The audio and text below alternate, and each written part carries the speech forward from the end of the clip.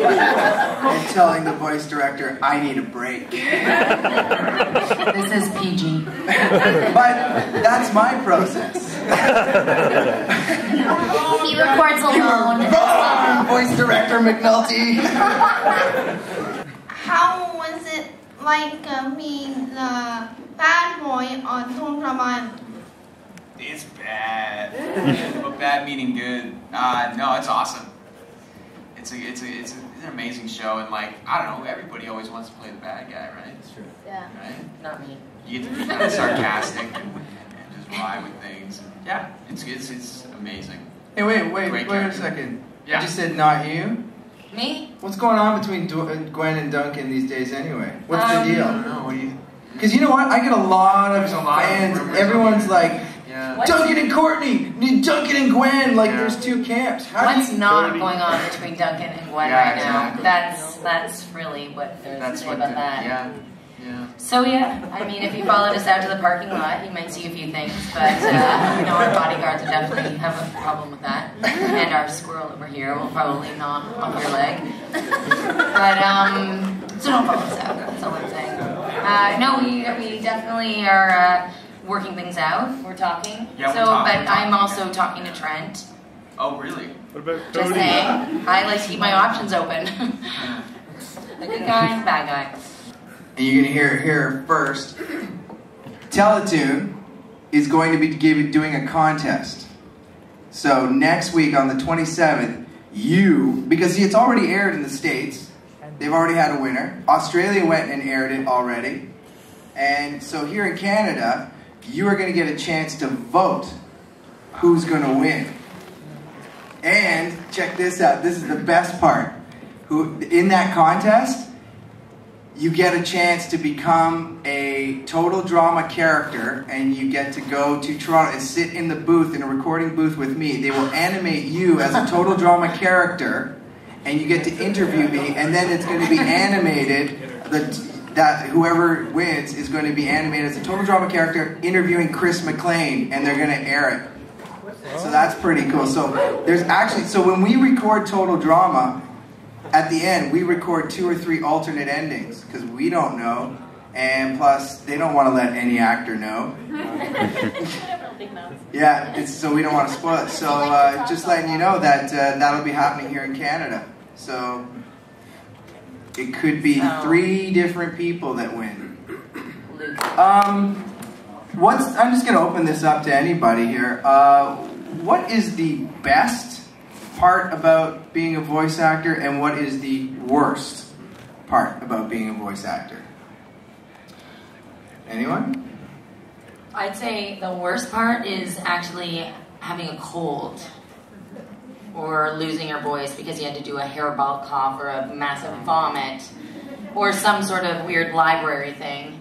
I think that's the biggest, I think that's the worst thing about being a voice actor, is that you're so burdened by your health. Like you have to be healthy at all times, and it can be tough, especially when you have a regular show going on, and it's very stressful when you think you might wake up with a bit of a sore throat. You're like, oh my god, I got a sore throat, and it's panic sets in, and a ginger tea comes out, and yeah, I would say that's the worst thing. That for me, anyway, I get nervous about that kind of stuff, and I already have like a gravelly voice, as most of you know. So when I get sick, it just makes it worse. Hey Joey, what do you think about working? And I'll open up to you guys too. What's it like working with? What are some of the obstacles that you go through working with voice actors? Were you drinking all night last night, Christian? Is that what happened? Why can't we record you today? What's wrong with your voice? And then we have to cancel the whole thing and start again. Wow. I'm going to move over to Joey So, who's a co-creator for Sidekick. You know what I have to say, though, is that when I notice you guys are sick, you guys are always champs and, like, really bring it still. And we can never tell. That's how you answer. You guys ever tell? That's how you answer. I told you not to ask me any questions. Okay, you pass me the mic. I got one more bad one. It's true, though. We are absolute champions. We are. When we have a cold or we're just not feeling well, we will still drag our butts into that booth and work a 3-hour week. You get 3 hours. So From a guy's point of view, I don't know, I'm sure all the guys would agree with me, you don't have to shave. Yeah. You just roll in with like a woodsman beard and drag yourself out of bed and go to the studio and do your work. It's technically you make fart noises all the time. Yeah. We have the option to wear pajamas to work, I think, which is a great plus. We actually do. And, yeah. I've never done it, but you know, it might happen one day. Yeah. Pajamas. Pajamas are good. But Stephanie was just saying probably the worst thing is when the show ends and the job ends. That kind of sucks. I think that's the worst. That's the worst, but almost worse than that is being on a show like Total Drama Island, pick one, and always going to the last page to find out if you were voted off. You know, a lot of times, because that really sucks. We would rewrite if somebody was coming in and they weren't doing. Honestly, okay. Next show, you're off. You are off. Honestly. Okay, so what did I do to you then? It wasn't you. What did I do to you? Also, Oh, it just got real. Everyone watch. I was so nice to you the whole time. I gave you back rubs. Now I was doing the voice of Gwen. It's That's Shark so Week. unwed. I wanted you to win. Huh? Yeah, I know. You wanted Steph to win? The second season. What is that? You wanted her to Yeah, win? who's gonna win? I think Stephanie wins. See? That's why I got voted off after 5 episodes. Got it. All right. Did I just get outed? It was awesome because I for like 10 years I did a lot of commercials, and I knew once I put on that yellow toothbrush that this was my swan song to the commercial world. And it was a good way to end. You know what? I would say it was a little bit embarrassing at times, but whatever, embarrassing all the way to the bank. Yeah, so it was a job, I did it. What's it like being on Comedy Inc? It was fun. It was only 2 weeks every year. We shot 13 episodes in 10 days. You can't tell by the quality, but it was fun. What do you actually? How do you feel about the voices you voice? You know, with Jonesy's so gorgeous, but Slack and loses his job, and Jude's Pretty laid back and awesome. Laid back, but has not laid back ideas, and Jen's so bossiness and so loudmouthless. So It's a little type A. I think for me it wasn't a stretch. You know, they just said, you know, play him like he's 16 and he's a little laid back, and so I just did it. So I felt it was easy for me because I just sound like Jude. So it was easy for me. How about you, Jen? Yeah, it was really easy for me too because I am kind of bossy and mouthy and sporty. And yeah, no, I loved it. I feel just when you said 16, my heart swelled, as I think all of us, all our hearts did, and I cried a little inside too because we don't have the job anymore. But I love being Jen. I still feel like Jen every day, just a 16-year-old version of her. And I don't think I was nearly that sort of cool and nerdy at the same time as I was when I was 16. Yeah, I loved it. It wasn't a big stretch for me too vocally. It was, I mean, I got to really play a lot with my voice because Gene is very emotional. But it was definitely one of the best jobs I think I've ever had. Best character I've had, my favorite character. Yeah, I'd say it was one of the most fun jobs I ever had because the first season they had us all 6 main characters record together, so that everyone really got to learn each other's comedic timing, and that way in second season, third season, fourth season, fifth season, when you read a script, you would know how to say your line because you knew exactly how Kristen was going to say his line, leading you into it. And a fun thing about 16 is I was never ever supposed to be Jonesy. There was another guy hired, they fired him, and then they brought me in saying, hey, we were giving you the part, you were our second choice, and they played my audition tape, and it wasn't me. Whoever was supposed to be that guy he just never got the job, and I was there. And I kept trying to match the voice because I didn't want to get outed. I really wanted the job. And Kristen kept saying, "You can't do it. I don't think that's you."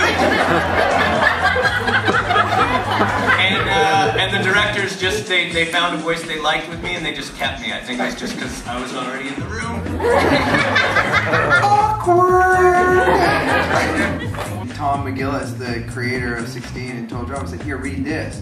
And it was for Chris. And I was like, what's he about? He goes, Ashton Kutcher, Jeff Probst. Yeah, so you did. I just talked louder. That's all I did. I just talked louder. And he goes, and then Tom was like, "I like what he's doing. It doesn't sound like Jude." I just want to actually add to your question, because I think when you do like auditions and you get, you know, usually the casting has specific, they know your voice and they ask you to do specific roles. But what they have is they have a description of the character, and the great thing is that we all get to kind of use this sort of framework that they lay out for you, but you can really be creative with what you bring to the table, and then they be creative back, and then you kind of, that's how it manifests into Owen or Lindsay or whoever it is. So you do kind of have a grasp of the character. Yeah, you don't want a Chris Farley. You want your original. You want your character to be original. Yeah. You know, but this is, we give you a point of reference. Yeah. So that's kind of the process of it. I think that maybe I felt like answering the question. Yeah. No, that was instead of talking about myself. Okay, I have a question for everybody, all voice actors for Total Drama. I was wondering how you were up to the task of the added singing element in World Tour, and what song was your favorite or least favorite? Well, I didn't sing at all, so I never record with these guys either. I'm always by myself. So let's hit it. I thought the singing was pretty funny, and I had to sing poorly. Like it's interesting to sing in your character, because you might be a really good singer naturally or a really bad singer naturally, and maybe your character is the opposite of what you really are. So that was really fun for me, and I think my favorite was the Japanese one. What was that episode called? It was like Coco Ping Pong something Happy Land or something. It was so, I thought that was yum yum cocoa something. It was hilarious. I thought that was my favorite one. Does anybody need the auto tune with that show, or is it all your voices? Yeah. I don't know. I sang my own lines. I actually don't know if you guys were... Yeah, they all sang them, and we were told pretty early on, the writing team was told which characters could carry a tune and which characters couldn't. And if we could somehow deal with that when they were singing. Hence the song Stuck to a Pole, which was sung entirely with her tongue frozen to a pole. That's great. But Scott, you play in a band, right? Like you actually sing. How was it singing as Owen? Just not like Owen. Yeah, no, that's fun. Stephanie's right. It's like it's a lot of fun to do it in character. I know that Brian and I were just saying that. Do you remember the name of the tune? It's the one that we were. It's like a boy band song that we had to sing together. Oh yeah, the boy band. Yeah. Because Keith, Oliver, and Chad Hicks, they're the directors on the last 2 seasons. Mark and I were the directors on the first 2 seasons. So we don't know you guys. You don't know any of these songs, right? Oh, right. I wrote the boy band. I don't know. Such a blur. Got another? I've got other favorites, but... Thank you. Yeah, that's a good question. Brooke, who's your favorite Total Drama character? Just curious. I'm Chris McLean. Right on. That was a good answer. And my question is, did you guys expect Total Drama to be as big as it is? Yeah. No, bigger. No, absolutely not. I mean, we get a gig, and we're lucky if it lasts a year. You know, we go into second season, it's like, right on. It's unheard of. But this just the response, like, especially that it was such a big hit in the States, and one of the popular characters on it had a big Canadian maple leaf on it, you know, and it was so blatantly Canadian up at Camp Wawanakwa, but it was a huge hit in the States and all around the world, and it just kind of took everyone by surprise. We're good. I got kind of a funny story actually. Scotty and I, was it last winter? Yep. Our friends of ours rented a house in Jamaica, so we were in Montego Bay, and we're staying at this beautiful palatial house. I don't know how they got it, but anyway, it was gorgeous. Really nice people serving us 3 meals a day, and just wonderful people. Anyway, it's the kind of life you live as a voice actor. Sweet gig. Yeah. Anyway, so we're having breakfast, and I don't exactly remember how it came up, but we were talking about television and the Get Total Drama in Jamaica. Believe it or not, and we didn't know that. But we didn't know that. So the woman this great woman who's cooking for us, we were talking. Her and I were talking, and she's like. I asked her what kind of television she watches. She's like, I watch this show, it's about these people on the island, and, they get voted off per episode, me and my son watch it all the time. I'm like, this is hilarious, because I play Duncan, and Scott plays Owen. She goes, are you serious? Come on down and someone get my son out here and tell him about this. And so there's a horrible Jamaican accent, by the way. Let's give it up for Jude and his Jamaican accent. So here's Owen and Scott and myself standing with this woman, and she's just in awe. It's like one of her favorite shows. It was just such an incredible moment. Yeah. That was one that definitely really stuck with me. Her son was kind of like, oh yeah. She was flipping out. She was flipping out. Yeah, very sort of in the moment kind of situation. There are a graveyard of roles. Okay. Sorry. That's fine. Pretty much every part I've auditioned for, I really wanted and didn't get. That's basically how it works. I'm not very good at auditions in general. So I always walk out of there, they're like, oh, thank you for coming in. I'm like, yeah. There have been a few occasions where I thought, oh, I so nailed that one. Oh, okay, they're gonna call. Okay, now they're gonna call. Week goes by. It takes time to make up their minds. They're gonna call. And then I turn the TV on. It's like, it's on TV. They didn't call. Yeah, I hate seeing a show on TV. It's something I went out for that I thought I was gonna get, and it ends up being Scott McCord or Brian Froud. Totally blows. Anyways, we gotta move it along. But yeah, exactly. I think it's happened to every single one of us. Lots. Don't let that stop you. Oh no. Yeah. Okay, we gotta make this one fast because we gotta wrap it up. But it's the squirrel. I know. I was just curious why there's a lack of squirrels in the show. Scary Squirrel premieres April 1st on YTV. April 1st, YTV. It's all squirrel all the time. What were the other shows? I played a chipmunk. Does that count?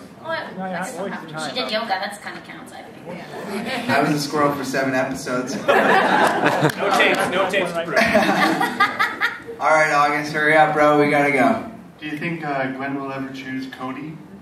Wow. If Gwen is allowed back on the show, and maybe she will choose Cody if she's given the chance. Absolutely, Gwen loves Cody secretly, so why not? But that would spoil it if I said yes or no. I have a question for the whole cast. Do you have any pre-show rituals? That's a great question. Pre-show rituals. Mine is just trying to find a good parking spot. Anyone else? Sorry. Same socks? No. No, wait. Any pre-show rituals, anyone? I actually do, yeah. I have absolutely. these herbal cough drops that I use before every show. Olbas? It just warms up my voice and just feels good. Herbon. Oh, Herbon. Herbon. They're really good, and they just really help your voice and loosen it up, and drink lots of water as well before the show. And do this. Yeah. A lot of that. Face, voice, me. Oh. They're a lot. the yoga poses. You really don't want to hear them, but there are a lot of them. Guys, we gotta wrap it up because there's some angry dudes with I know, but I'm getting the sack. You know what? You know what? If you want to ask us questions, come back to our booth. We can do it like intimate and interactive. It's just guys with lightsabers want their room. You know what I mean? What are we gonna do? But listen, hey guys, on behalf of the creators, directors of Sidekick, Total Drama, and the voice actors, thanks for being the best fans in the whole world. The best fans.